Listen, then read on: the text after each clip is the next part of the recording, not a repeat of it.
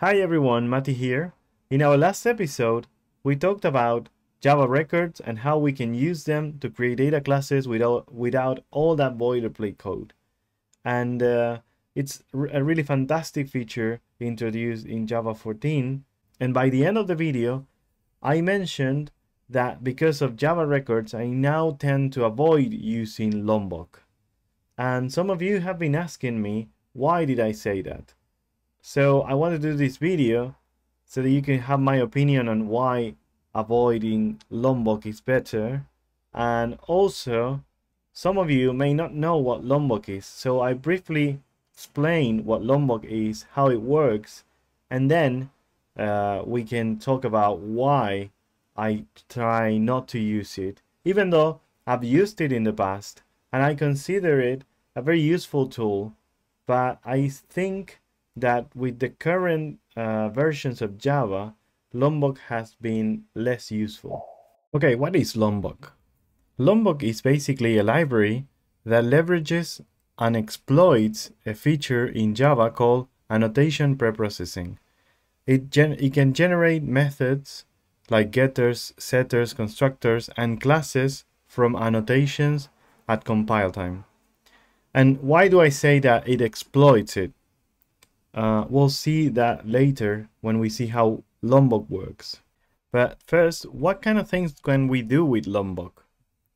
What we can do is a lot of things.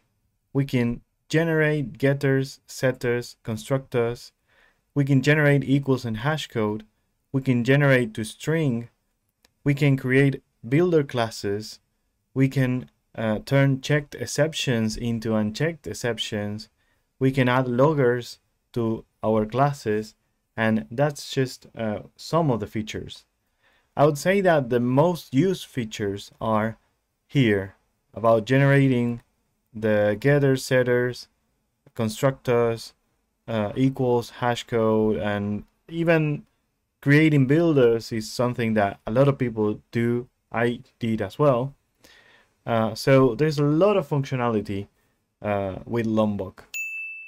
And it has a lot of advantages because you just put some annotations on your classes and basically it will generate this code for you. And here's how Lombok works.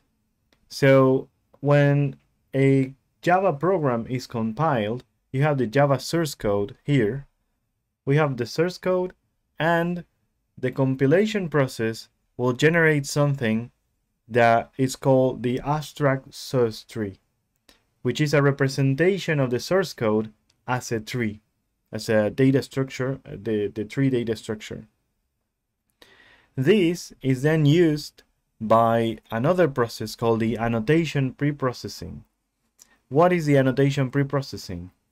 That is a part of the compilation process in which some annotations are read by the compiler, and it will generate code based on some instructions for those annotations.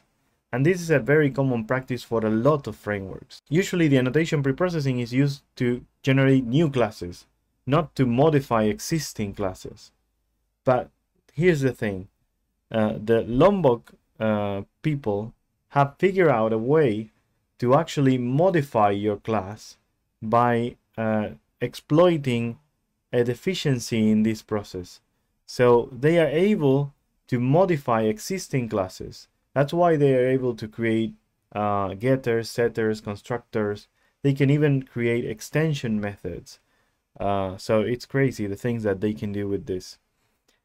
The thing is, after these methods and everything is added into your class, this altered source tree is then used to generate the bytecode, which is basically the code that will be read by your Java virtual machine. So basically, after the generation of the bytecode, we have the compiled Java class, the .class files, which is written in bytecode. So that is how Lombok works. And this is a very controversial thing because this is basically not supposed to happen. This is not the way that the annotation pre-processing was intended to be used, but they were able to use it in this way. So I believe that it works for them, so who can blame them? So let's see some examples of Lombok in action, so that then we can compare them to the new feature in Java 14, the records, and see which one we would use.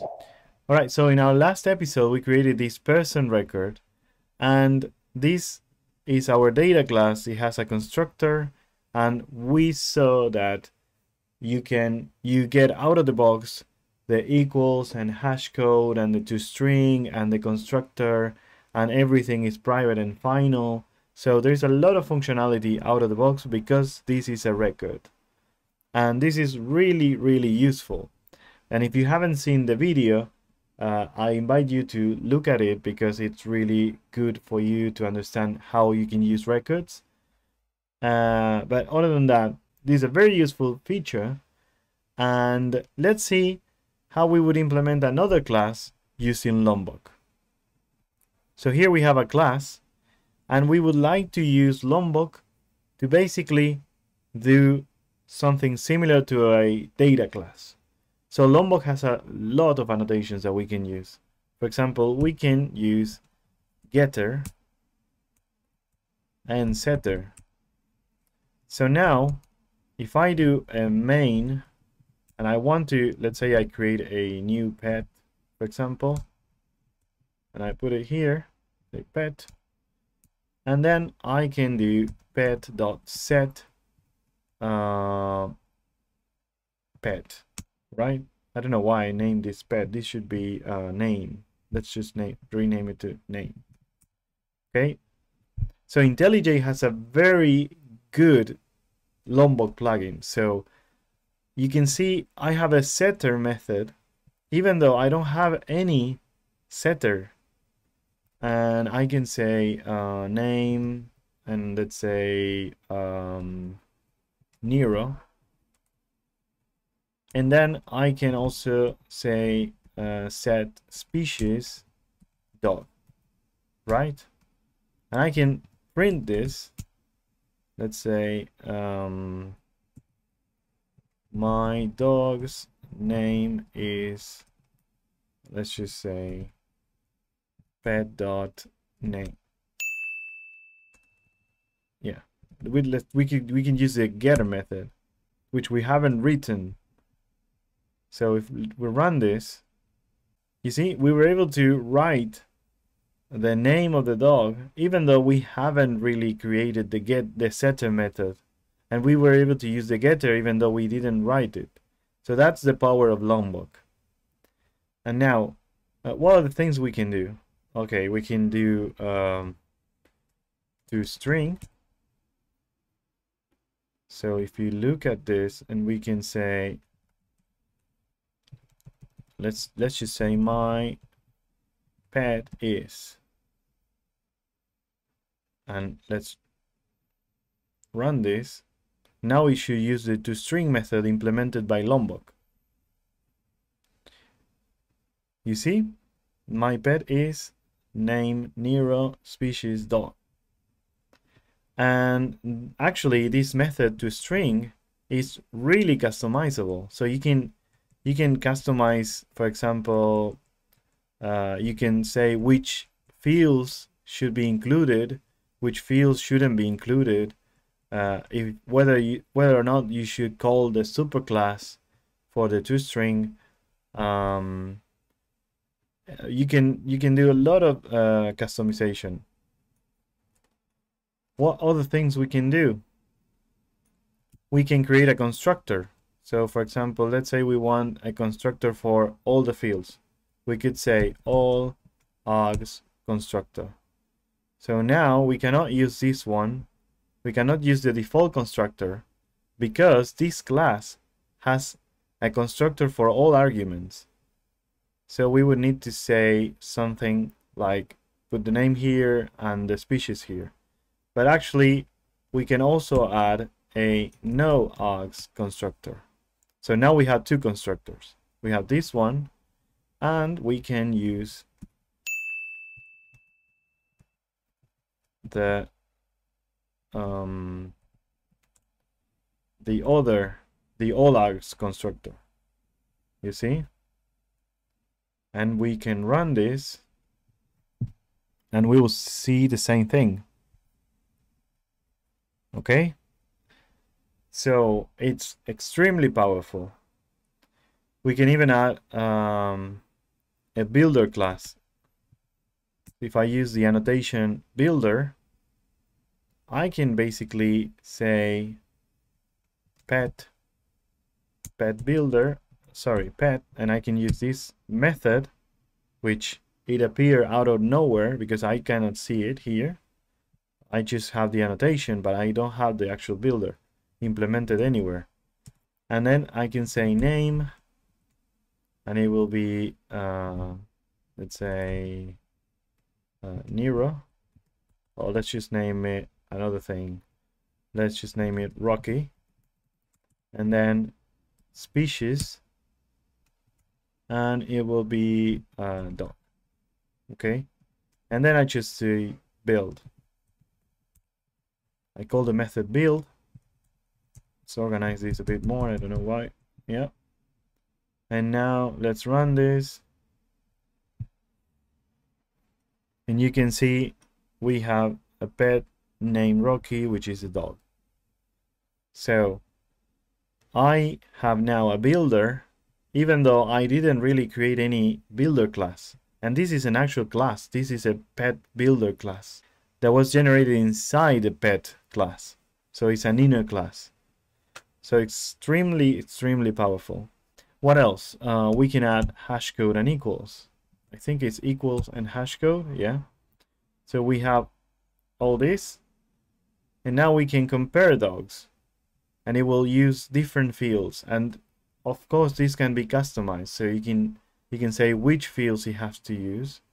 Or you can, and the same with the builder. You can customize the builder, like the builder class name, whether or not you can transform an object into a builder, what is the builder method, is there any prefix for the setters. I mean, a lot of customization. Really powerful. And you can think that these are a lot of annotations, but actually you can replace most of this with the data annotation. So now you have all the same functionality, but with only one annotation, which is wow. So why do I say that I avoid Lombok if I have all this functionality? Well, there are a lot of things.